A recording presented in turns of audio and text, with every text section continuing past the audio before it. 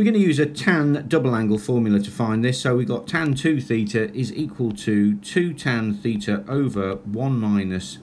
tan squared theta, and let's let theta equal pi over 12, so therefore we got tan of pi over 6, which is a known tangent, which is 1 over root 3, equals 2 tan of pi over 12 over 1 minus tan squared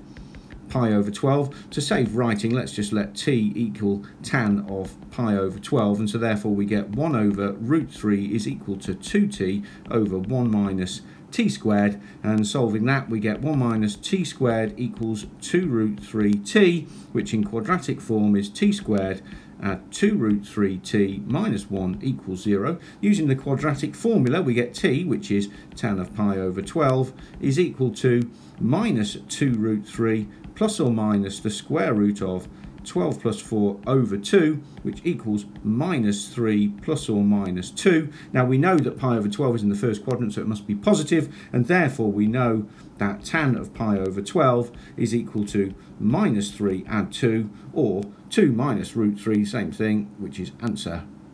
B.